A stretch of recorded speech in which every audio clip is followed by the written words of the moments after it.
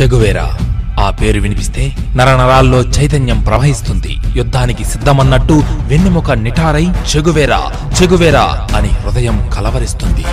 దేహం నిలువెల్లా అణువణువు నిప్పు రవ్వై వెలిగిపోతుంది. అందుకే నెత్తుటికి బ్రాండ్గానే కాదు, నేటి పోరాటాలకు ఆయన ఛాయాచిత్రం అపురూప చిహ్నమై రెపరెపలాడుతున్నది. అందుకే చే అంటే తెలిసినా తెలియకపోయినా ఈ తరం మనసుల్లో ఓ ఫ్యాషన్ అయి ప్రవహిస్తున్నాడు.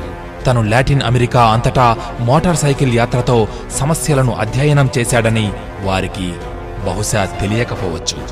అయినా కాని నేడు ప్రతి బైక్ పైన, కార్ పైన, ఆటోలపైన తను ఓ లోగో అయి ప్రకాశిస్తున్నాడు.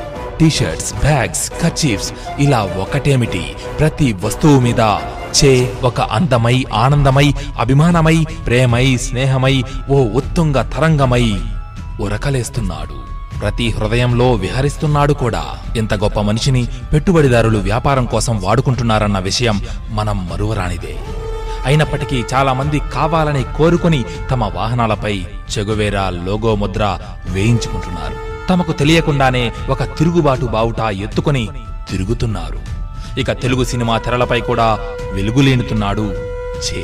ఎల్లలు దాటి, సముద్రాలు దాటి, సరిహద్దులు దాటి, ఖండాలు దాటి మనలో ఒకటిగా లీనమైన ఈ చెగువేరా అసలు ఎవరు?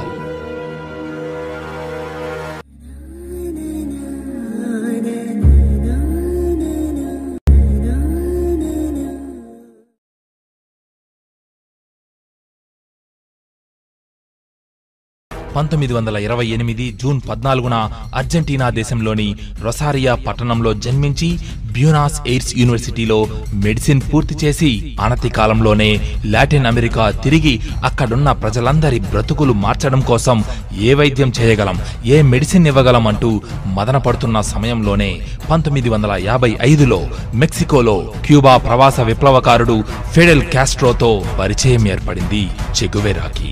క్యూబా విప్లవంలో డాక్టర్గా చేరాడు.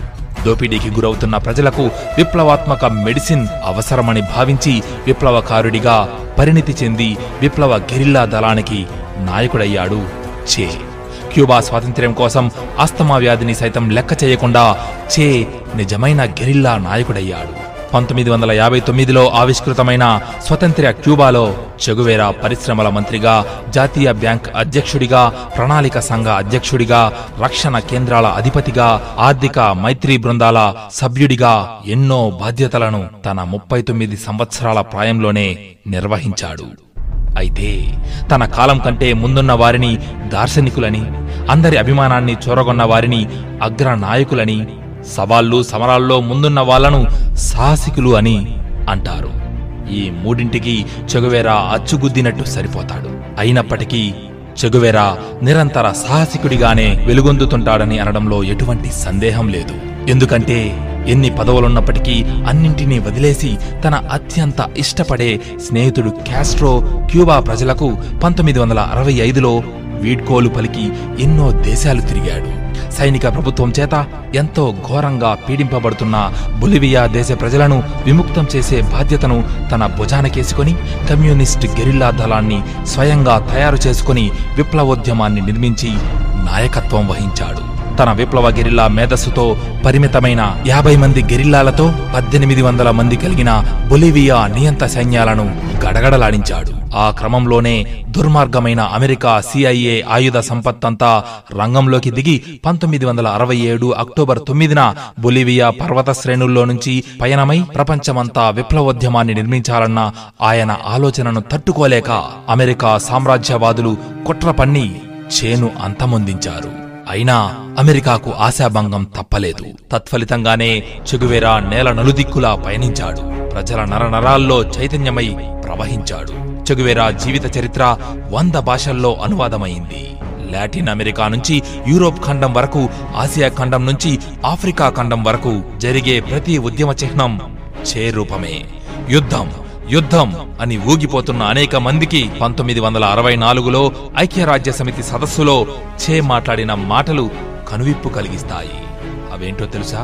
ఈ నేల మీద జరిగే ప్రతి యుద్ధం మాటున అమెరికా సామ్రాజ్యవాదుల ప్రోత్సాహం ప్రోద్బలం ఉంటుంది. అది మామూలు సందర్భాల్లో చేసుకునే వ్యాపారం కంటే 1000 రెట్లు ఎక్కువ వ్యాపారం యుద్ధ సమయంలో చేసుకుంటుంది. సహజ వనరులు, దేశ సంపద దోపిడీ ఎక్కువగా జరుగుతుంది. నకిలీ వ్యాపార దృష్టితోనే ఆ శ్వేత సౌధం యుద్ధాలను ప్రేరేపించి ఆయుధాలను అమ్ముకుంటోంది. ప్రపంచ దేశాలన్నిటా శాంతి సహజీవనం సాగించాలనే మార్క్సిస్టులుగా మేము ప్రపంచ శాంతిని ప్రేమిస్తాం.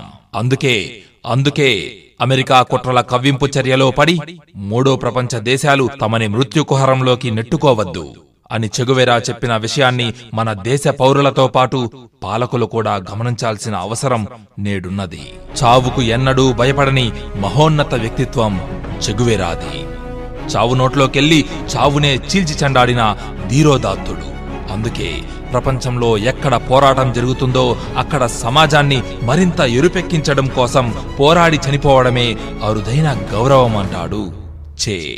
ఆ నేపథ్యంలోనే మార్క్స్ కోరిన అంతర్జాతీయ విప్లవకారుడు, ధిక్కార స్వరం జాషువా అన్న విశ్వనరుడు చెగువెరా. కాబట్టే చే ఇవాళ ప్రపంచ యువతకు ఓ ఐకాన్ అయ్యాడు. ఆడా మగా అన్న తేడా లేకుండా అందరి గుండెల్లో స్ఫూర్తి నింపుతున్నాడు. ఒక వీరుడు. కొన్ని కోట్ల హృదయాలను ప్రభావితం చేసిన ఆ చరిత్రకారుడి సమాధి ఉంటే ముందు తరాలకు ఒక పుణ్యక్షేత్రంగా ఉంటుందేమో అని ఆ సామ్రాజ్యవాదుల గుండెలు భయపడ్డాయంటే ఆయన చేసిన తిరుగుబాటు యొక్క తీవ్రత ఎంత అని మనం అంచనా వేసుకోవచ్చు. ఒక వీరుడు నేల కొరగొచ్చు, కాని అతను రగిల్చిన స్ఫూర్తి మాత్రం కొన్ని తరాలను వెంటాడుతుంది అనడానికి ప్రత్యక్ష సాక్షి ఆ 20వ శతాబ్దపు నిప్పు కణం, ఆ విప్లవ కెరటం ఎర్నెస్టో చెగువెరా. మీ స్ఫూర్తి చచ్చిపోలేదు మిత్రమా, మమ్మల్ని వెంటాడుతూనే ఉంటుంది.